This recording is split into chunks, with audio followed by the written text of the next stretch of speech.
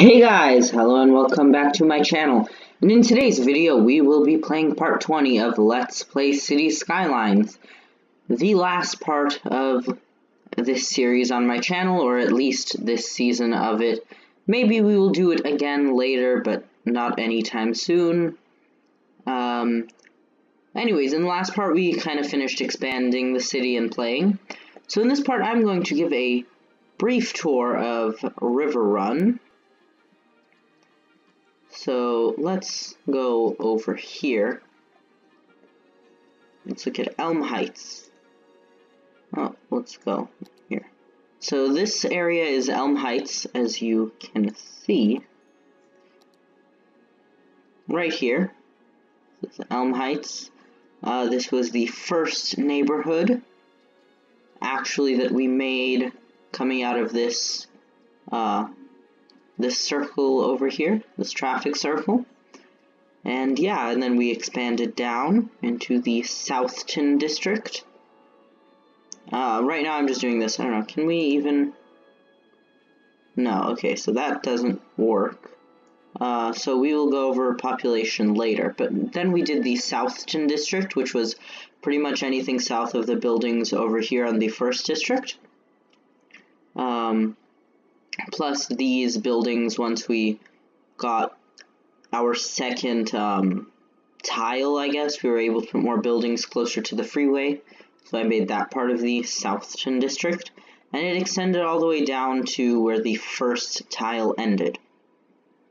And also, actually I believe we made Garnet Hills before the Southton district, and we've expanded it throughout time. And this was like the commercial district, not commercial, I mean industrial. This was the industrial district. And then the next district we made was Fawn Heights, which was the farming district. And also, I believe at the same time we made Olive Park. As you can see, it's still at the border of where the tile ended. This was the forestry type of district. And I believe the next district we did was we expanded onto the other side of the river with West River over here. And between West River and Southton are two bridges, and there's another bridge between West River and the Mayberry district, which we've created later. But this was the first district on the west side of the river, and it was the most populous district for a long amount of time until we got big buildings, and now this is more of a suburb. But then after that, I believe we made the Mayberry district, which started up just right over here at the top, and then eventually moved down underneath the bridge, and that created problems later with flooding. But yeah, this is the Mayberry district. And then after that, once we expanded the West River district all the way to the top of where it is right now, we created the West River shopping district, where no one lives. It's just a bunch of high-density commercial, which is right here. It's like the huge shopping district. And then I believe next we did Spruceton, I think, was the next one, after the West River shopping district, and Beechwood Hills were at about the same time. I can't remember which one I did first, but they were right around the same time. Spruceton is now the most populous district, I think, because it has all of the very tall buildings. This is more of like the downtown area next to the Midtown Financial District. And Beechwood Hills, I intended to be a suburb, and it is still kind of a suburb. Got some apartment buildings going. And we expanded down to the Weston District, which is more of an extension of the downtown area. Also one of the most populous districts, kind of right here, a lot of people live. And then when we bought the new tile down here, as you can see, well, you can still kind of see where they used to end, the districts. We created, I don't remember which one I did first, but we made Dean Park and Linden Square at pretty much the same time. Dean Park is kind of a mixed, oh wow, the music's really loud, kind of a mixed residential, commercial, high-density, low-density area, has a little bit of everything. And Linden Square up at the top has some suburbs, but is mostly more as you can kind of see, high-density residential. And then next, I believe, was the University Heights district, which is where our university is. It is somewhere here. Yep, the university is right here. I believe we have a few universities now, but at the time, that's where the university was. It was actually in the Weston district, but then I moved it down to the University Heights district, and it has a little bit of everything, some suburbs, some low density commercial, some high density residential. It has a opera house right there. And yeah, just a bit of everything, and then we moved back over to this side of the river. Oh, I did not mean to do that. To the Hawthorne district. As you can see, it was right here, which was meant to be like suburbs, which it still is suburbs. Except now it's not just suburbs. Now there's a shipping thing over here. Oh, and the river has stopped flowing for some reason. It's probably just a wave. It'll continue flowing. And there's some more industrial type things here where, like, I think it's sewage treatment plants. After that, we did Evergreen Heights, where we bought these two tiles, and I wanted to make it kind of a more mountainy area that's more sparsely populated. But I guess it has a little downtown area over here. But most of it is just very sparsely populated, just kind of houses, you know, on small streets, with some shopping over here, but that's pretty much it. And then we started moving up after that to the Northton district. Well, we expanded the Mayberry and Garnet Hills districts. We made the Northton and Myrtle districts at about the same time. The Northton district was more suburbs, kind of towards the main center of the city, and then later on there was suburbs of North River Bend Square, but that happened later. And then the Myrtle district, I wanted to be more rural area with kind of some suburbs down here, but over here there's more space between buildings and it's more rural. But then I created River Bend Square, which I wanted to make another population center, and it did. There's a bunch of big buildings, a bunch of high density commercial, high density residential. There's offices, there's like, I don't remember what these buildings are. They're like sports stadiums and science conventions and like science something, convention center, all of that kind of stuff with its own suburbs over here. And Northton Hills has some suburbs on the other side of the freeway right over there. And then kind of nothing connecting it to the suburbs of the main population center.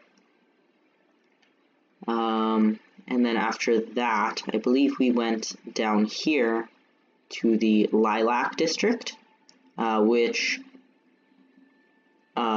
is also kind of mixed use. Down here south of this street is more suburbs, and up here is much more high density commercial, high density residential.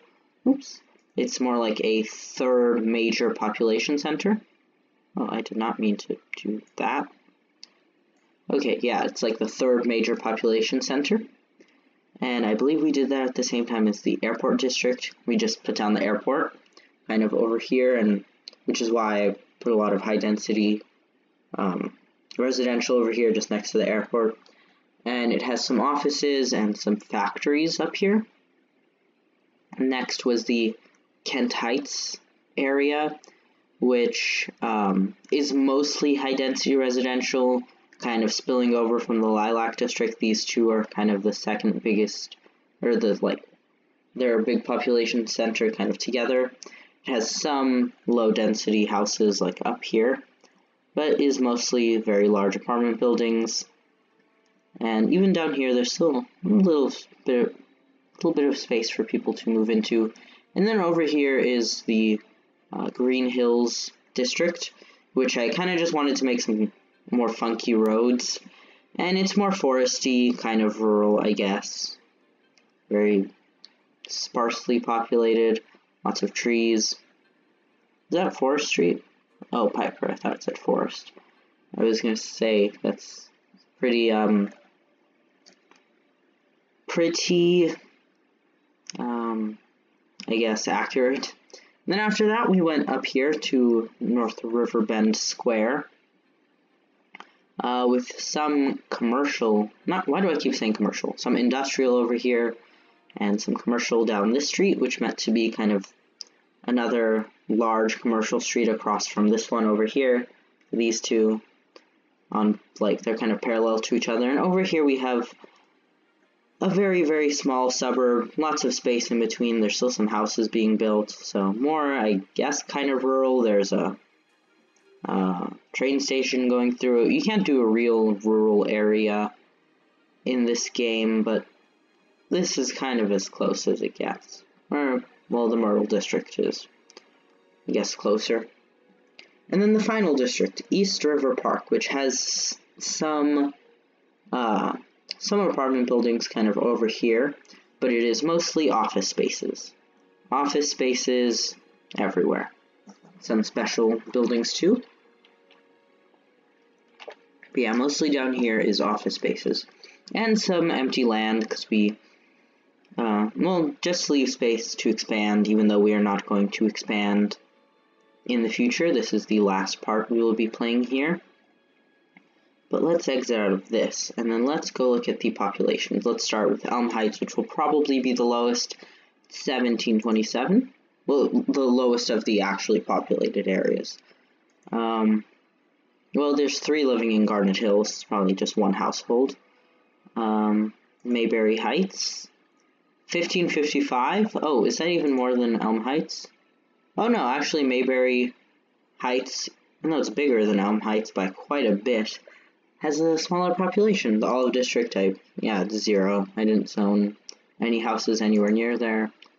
0 over here. Airport District, 90. Maybe just like a few apartment buildings down on this street. The Lilac District has a lot of people, 9,333. As I said, this is a major population center. 6,453, so it's like 15,000 in these 2 districts alone. Green Hills, 517. So this is probably the smallest of the residential districts. Another actually around 5,000. It's 996 in the Hawthorne District, which is actually quite big. Oh, we never looked at the Southton District, did we? 3,402 in the Southton District, and right across the river is West River with 4,539. South you have Linden Square, which is another major population center. Yep, 10,659. Dean Park is 3,021. It's, I guess, kind of small. It is small in size. Weston District is 16,517. It's a lot. Spruceton is 14,093. Okay, so actually, I think the Weston District is the most populated district. The Midtown Financial District has a population of 21. Yeah, it's not a residential district, so I wouldn't expect a lot of people. Maybe it was just like a zoning error on I made like a few squares residential and I meant to make them something else. 28 in West River Shopping District, same story there. Beechwood Hills, 4,309.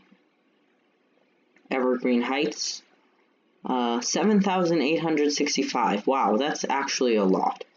I think it's just because how huge it is, like, huge. It's more than Kent Heights, but only by a little bit, and look how small Kent Heights is, and how huge Evergreen Heights is. University Heights District at 7,345. Wait, is that more than... Wow, there are more people in Evergreen Heights than in University Heights. Lots of heights. The Northton District has 6,006, not bad. The Myrtle District has 2,967. East River Park has 2,074, which is pretty good because only a very small amount of it is actually residential. Oh no! Riverbend Square is the biggest by population at 17,550, which is very far away from the main core, but it is very large and it does have lots of things going for it. I mean, if you really wanted to, like, this is more suburbs, and it's a suburb of this area, so we could make this its own district, and of it this street, and then everything above here, I would say, yeah, everything above this street is more, it's kind of separate from over here. You have one little area over here and lots of commercial stuff, a few blocks of apartments, so you could potentially divide this into 3 districts, but it is just one huge district. Yeah, it's kind of funny how the most populated district is far away from the main population center. But obviously all of this stuff combined is much more than Riverbend Square. It's just that this has how many, like 1, 2, 3, 4, 5, 6 districts in the main population center, and this is just one. And they're probably about the same size. Oh no, actually, this is definitely bigger, for sure. Yeah, it's for sure bigger, but anyways, North Riverbend Square. 1897, so that is pretty small. Oh yeah, what district is this in? Oh, that's East River Park over there, that island. Okay, let's zoom out. So that's obviously the boundaries of the city. It's almost a square, except it does that, because I bought this piece of land instead of this piece of land, with mountains around it, and this kind of lake over here, the freeway going out that way. Okay, so yeah, I guess that's pretty much it for this video. If you liked it, please give it a thumbs up, leave a comment, and subscribe to my channel if you'd like to see more content like this in the future. Have a great rest of your day, everyone.